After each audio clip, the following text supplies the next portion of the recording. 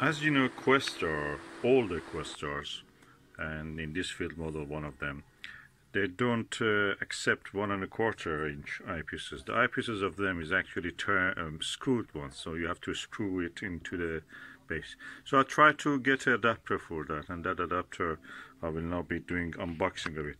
In that way, I will be able to use such an eyepiece like this Televue 24mm Panoptic, excellent eyepiece, and even some of the larger eyepieces like Ethos.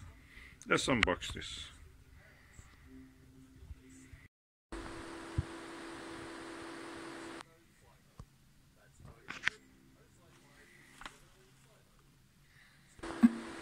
So now I have opened the package. Let's see what is inside. It's called Questar adapter. It was made by Televue Visionary, Televue company, and that is AQE0005 number of the part. So let's see what is inside. Let's put this packaging away. So let's see what is inside the box. Such a simple part, and it seems that many people actually need this, and no more manufacturers like the Chinese one built this one yet. So I think there is a market. If they have sold around 10,000, 20,000 of this, definitely people need the adapter for that. So that's the for sure that the Televue builds. Installation I use: Questar eyepiece adapter AQE0005. So you have to unscrew the stock thread Questar eyepiece adapter and place it with the Televue adapter. So let's bring this adapter out and look how it is. Oh, okay. You can see it's such a tiny part, and it has one screw. I felt that it needs 2 screws, but there is a space for 2, but it just gives you 1. Let's see. What I think happened was that Al Nagler has a Questar himself. It's made of aluminum, by the way, and he wanted to use his own eyepieces with this Questar, and he couldn't. So he built one. He ordered one to be built for him. Then he thought, oh, that's something probably, and many people need this. And he ordered it also to be mass produced for selling. So nice thing to have. The screw should have been actually had a stopper, so it will not come out. So this just came out now. And the plug is a little bit stiff. Let me use both hands to take it out. And the design is not the best. I preferred it had a ring, compressor ring here.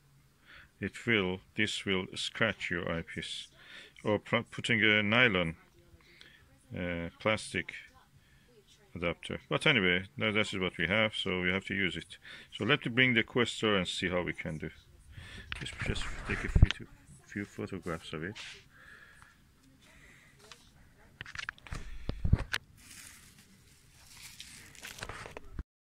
So this is the Questar eyepiece holder. The eyepiece is from here, from the black side to the top, but the eyepiece holder is this one that I'm unscrewing, and it's coming out.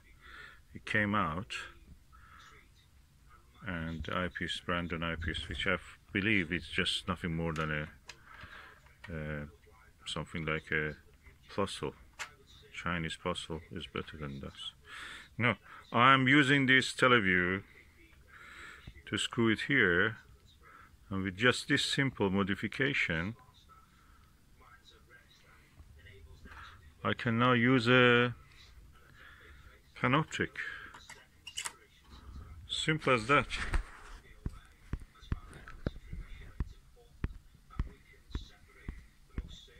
We have now a Panoptic on the Questar.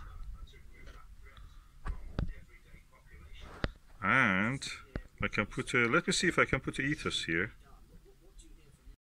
So Panoptic 24mm easily goes there. Now let's see if the Ethos can stay there. That's much bigger eyepiece.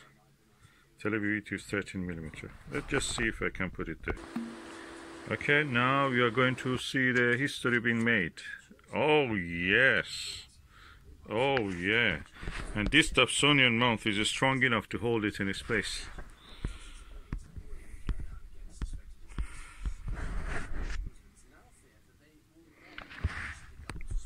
That's a big improvement.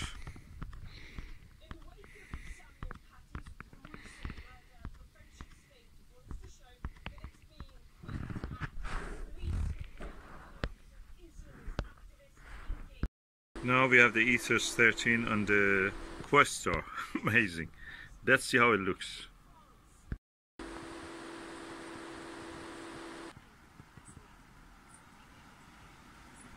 It's quite windy,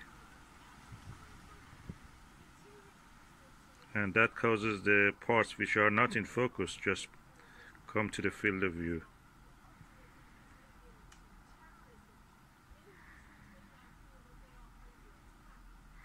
Thomas said the view is very sharp when it is in focus.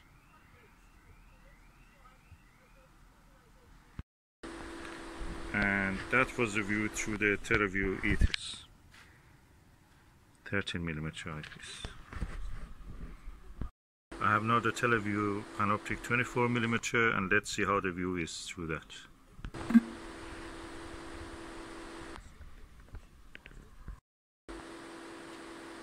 Yeah, really transformed the view. 30% more field of view than the Brandon 24mm. Although both of them are 24mm.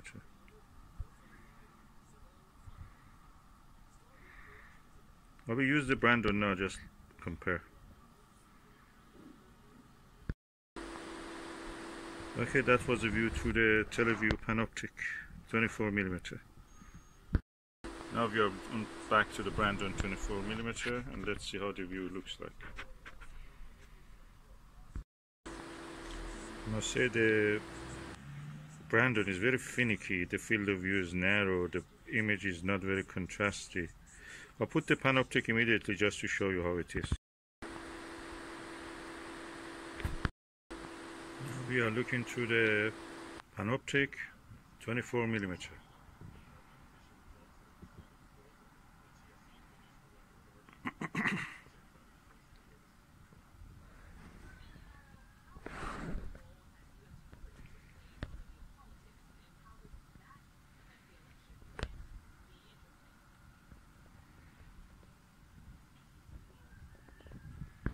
It's very windy and it's not very bright day, so the contrast in none of them was as good as I could see visually, but the camera is the problem, not the eyepiece.